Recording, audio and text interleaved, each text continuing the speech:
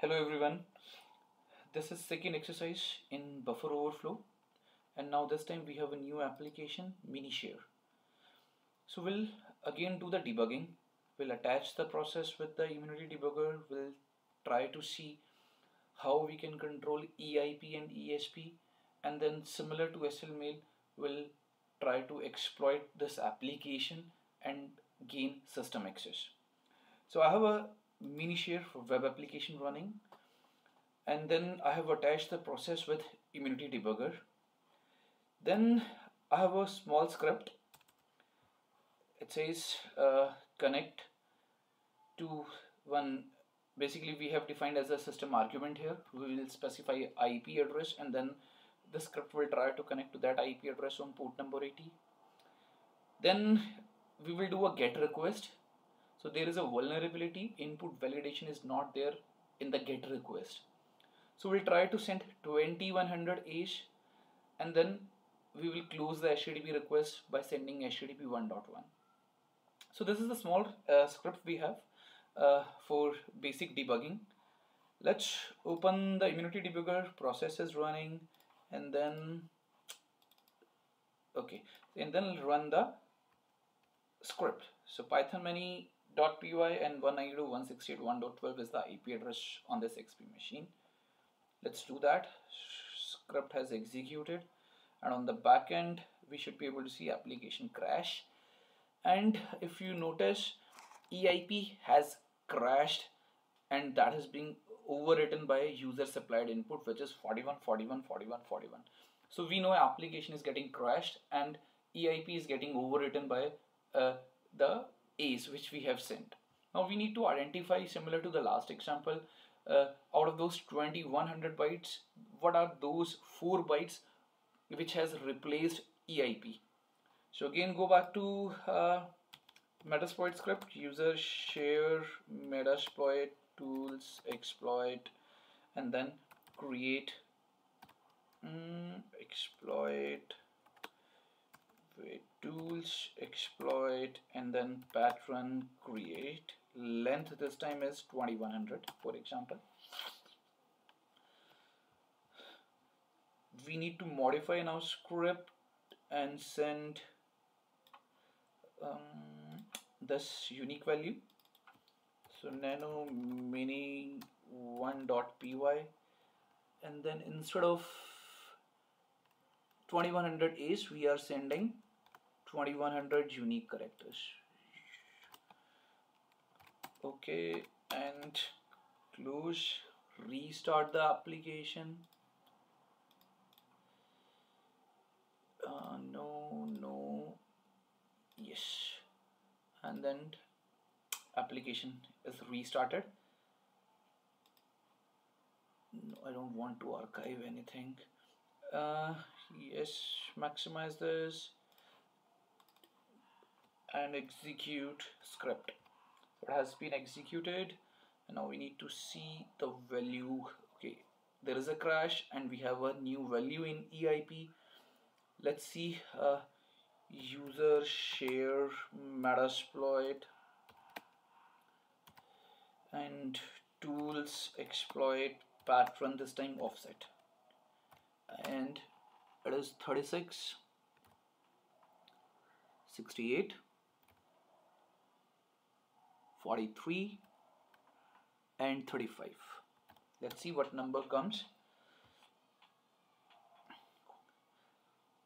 1787. So after 1787, next 4 bytes will be used to override the EIP. Go back to my script on the same window. Nano quick verification.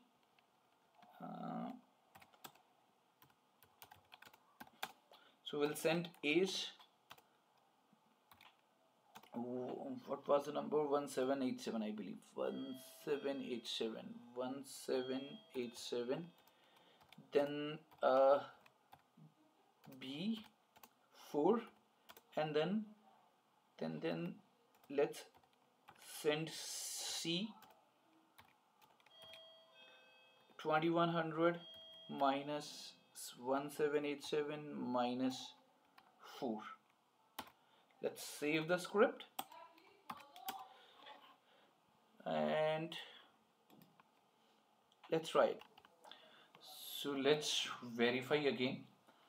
Let me.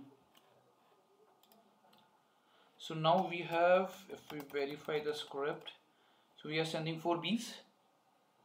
Let me restart the application. Restart. And then start the process. Okay. Let me minimize it. So run the script and we should see 42, 42, 42 in EIP. Okay, perfect. So 42, 42, 42, 42. So we are able to control EIP register. Now next step is try to see what all bad characters are there for this application. So open the script again, nano mini, and then let's call the bad characters. All set. So instead of C's, we will send bad cat. So bad cat. Restart application.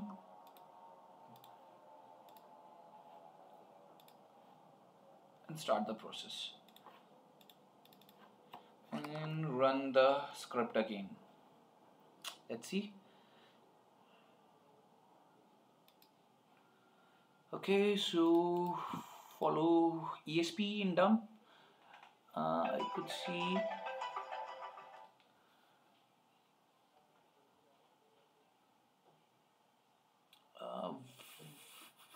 do you see bad cache? Let's. Oh, sorry. That was EBP. Okay, so 1, 2, 3, 4, 5, 6, 7, 8, 9, ABC, AC. So I don't see D here. So after C again random characters 0, 0, 0, 0, 0. So D is not the right character for this application.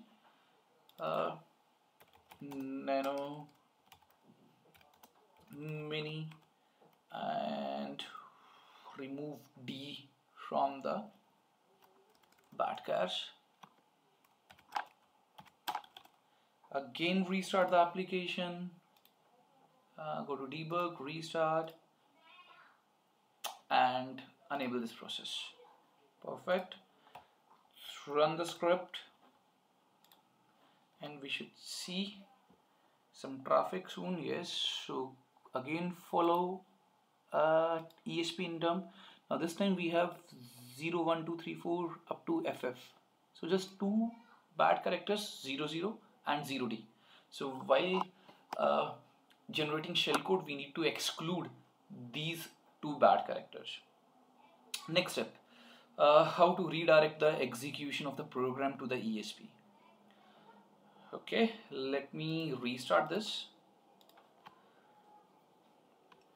Now this application basically does not load any DLL. So we do not have a DLL for this specific application, but we can choose any other DLL basically where ASLR is disabled. So let's pick this user32.dll. So go to user32.dll. Do we see here? Yes. So let's load this and try to search for command which is jump ESP. Let's see if we have jump ESP instruction in this DLL. So we do have jump instruction. So let's copy this. So instruction is 77 D8 AF 0A. So that's the memory address. So this memory address can jump our program execution to the ESP where our payload is. So go to again script, and before we modify the script, let's generate a payload. So we have a payload MSF Venome shell reverse TCP, localhost Kali, and then local port 443, bad characters we have included, and then Shikata. So let's generate this.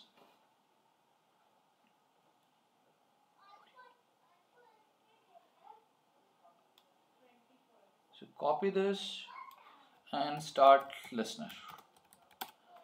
Go to script and then remove the bad cache. I don't need bad cache anymore. Shell, and we have the shell information now, the script. Now instead of B, we need to send, we need to redirect the execution to jump ESP. So that address we have to write in reverse direction, 0A AF, 0A AF, then D877, D877, perfect. Then some NOPs, so that shell can be, payload can be decoded in a memory. So for shell, for NOP we need to type X90. So let's say 10 NOPs and then plus shell. Sorry, go to instruction again and then shell. So all set. 1787A, then memory address for jump ESP. Jump ESP will forward the instruction, will forward the request to ESP memory location, and then ESP has a defined payload which will give us a reverse shell. So let's save this. So listener is okay. Go to debugger, exit the program, start the application again. Application is now running, and if all is well, we should see reverse shell on other window. So yes, done, and let's wait if we can see reverse shell. We have a reverse shell. So IP config, we are on 192.168.1.12, and you can do whatever you want on this machine now, because we have a full shell of this XP machine. So that's it for this video. So difference between the last application SLMail and this application is we have utilized a different DLL, which is a system level DLL, because all the security protection were disabled, and that's a behavior of XP, and that was the reason we were able to use that memory address. So thank you very much. In next video I will cover SEH concept. So that will be basic theory around overview of structured error handling, and then one application around that concept. So thank you very much. Try to replicate these two labs in your lab